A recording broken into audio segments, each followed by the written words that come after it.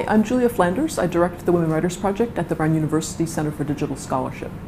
So what does scholarly communication mean to me?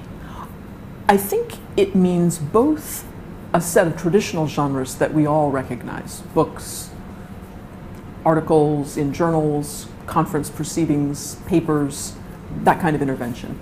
But I think it also has to mean now the kinds of collaborative and informal and interstitial interventions that include things like blog postings, comments on other people's blog postings, the kinds of interaction that we see on discussion lists, and also things like comments on digital resources, other kinds of interventions that are relating to or interacting with some already recognized genre of scholarly communication.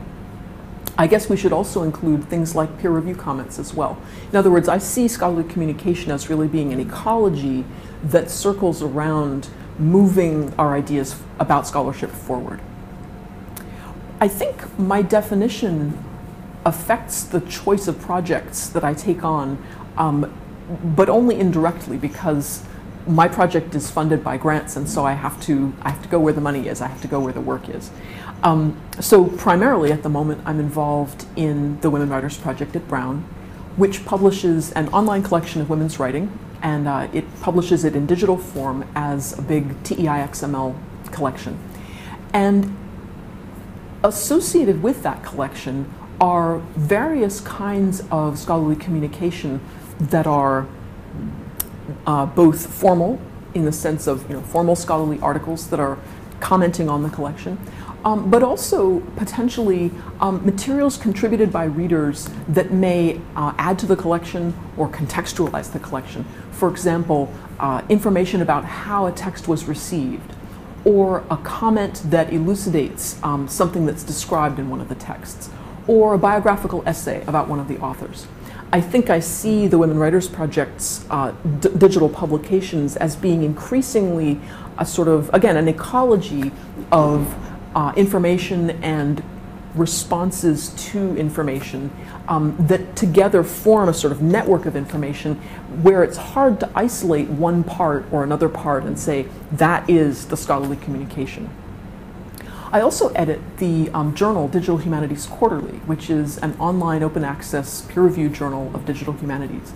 And DHQ is another angle on scholarly communication, which I find very interesting because it is both traditional, it's a journal with the apparatus of peer review and all the rest of it, but it's also an experiment in how the ways that we model information, the ways that we model our scholarly communication, can give those communications another life in a different realm. So in addition to publishing these articles for humans to read, we also are constituting them as a kind of corpus of the historiography of digital humanities. And because these articles are published in XML using the TEI guidelines, there's a lot of information embedded in the article content which can be later used for analysis of rhetorical patterns or citation patterns, who is reading whom, who responds to whom.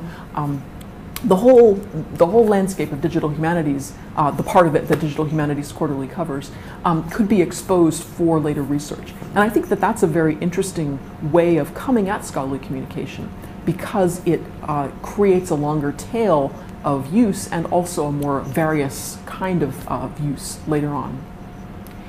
I also am working at the moment on a project called the TEI Archiving Publication and Access Service, TAPAS, which is going to provide an infrastructure for scholarly communication of a very particular kind.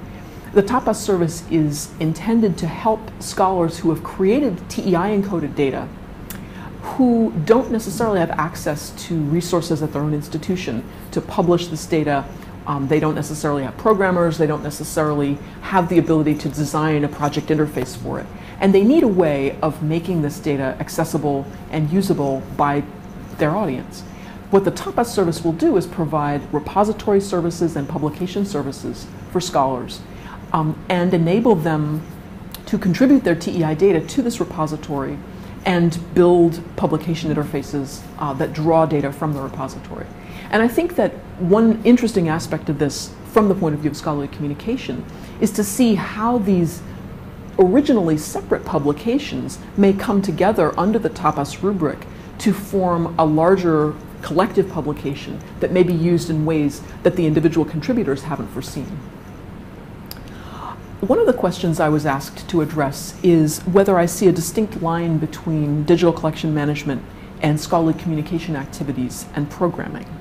And I would say I don't see a distinct line between those two, but I come at the question from the point of view of the digital humanities, where the creators and publishers of information and of digital collections work in an ecology where the management of that data and the curation of that data and the subsequent reconsumption of that data and repurposing of that data is really one tightly integrated ecology. So from my point of view, those distinctions are harder to draw. However, I suspect from the perspective of someone who has to define certain roles, certain kinds of workflows for digital collections management, those distinctions may actually still be quite useful. So I've also been asked to comment on how I think the open access movement is affecting scholarly communication. And I think one of the important effects is that we're being forced to think more knowledgeably and more carefully about how we fund scholarly communication, and also about what aspects of scholarly communication really produce the visible costs of publication. For example, the work of peer review, the work of formalizing and productizing scholarly communication into its recognizable objects like books and journal articles and conference proceedings. I'm very aware of these issues as the editor of an online journal because readers and authors in this journal imagine that because the journal is online and because it's open access, that somehow the work of producing it will be radically diminished. And of course that's not true. There's a tremendous amount of work involved not only in working with the authors to bring the article to fruition, but also creating the article as an intellectual object, complete with its encoding, its metadata, all of its apparatus of correctness and citability.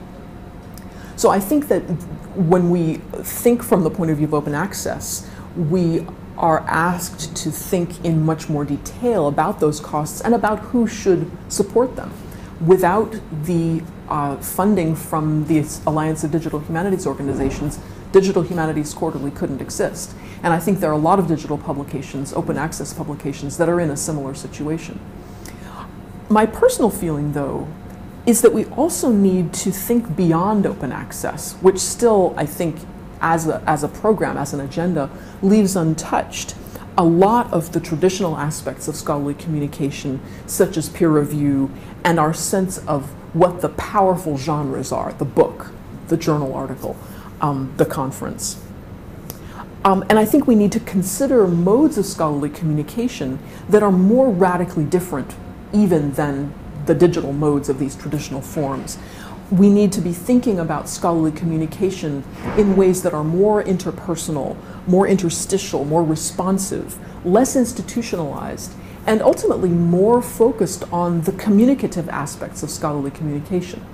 The fact that we are communicating about something we care about, and the fact that there is a broad range of participants in this communication, not limited to the nominal producer of the knowledge or the nominal audience for the knowledge, but also those who may comment or add or ramify it or disagree or debate about it.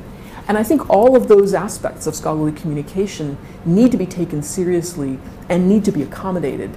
And it will help very much if we can turn our attention away from these sort of boutique products and more towards an ecological view, which may take into account open access, but also linked data and also forms of dissemination and curation which involve using data in ways that it was not originally designed to be used. So how does this definition drive the kinds of activities that I participate in?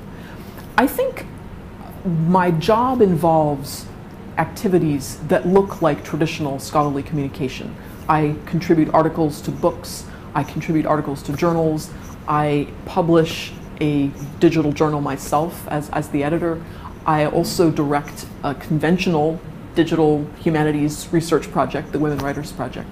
But I think in all of these kinds of projects, I'm interested in the ways that they also function in the periphery, in their own periphery. I'm interested in the ways that digital publication and digital scholarly communication invite intervention, not just in the form of comment and annotation, although that's very important as well, but also in the form of enhancement, reuse, recuration, and ultimately complete reformulation along different lines. I'm very interested in the ways that digital publications will be protean ectoplasm that will then be taken up by future generations and turned into things we can't even imagine. And so any scholarly communication activity I'm involved in makes me wonder how it will be used in the future. And I think that for that reason, I try to choose projects which emphasize reusable data, data that is standards-based, data that has a long view of its own usefulness, data that is not focused on some particular task. And I also like to think about interfaces that don't lay too proprietary a stamp on that data, but rather expose it for other people to work with. So for instance, the Digital Humanities Quarterly Journal has an XML interface through which third parties can take that XML data and expose it through a different view. And the Women Writers Project, similarly, in its next release, will be exposing much of its data for third-party use. And I think that this is a very important aspect of scholarly communication in the digital age, not to over-determine what the scholarly communication is, but instead to open it out so that it proliferates and connects with other things and can have a sort of flexible, powerful life in its own future.